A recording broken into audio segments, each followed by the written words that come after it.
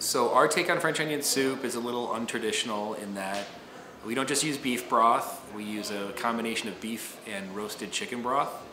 And then the onions are sweated in clarified butter. We use a little foie gras, and we use a little sherry vinegar. So those are probably 4 ingredients that you wouldn't find in most, or at least 3 of 4 ingredients you wouldn't find in most French onion soups. Because we're trying to find a soup that's a little bit more balanced, a little bit more playful, that incorporates some of the other characteristics of, I don't know, some of the things about that region that I find interesting. And then also because French onion soup here is meant to be more of a starter, and so we didn't want anything which is going to be too heavy, too salty, and too rich.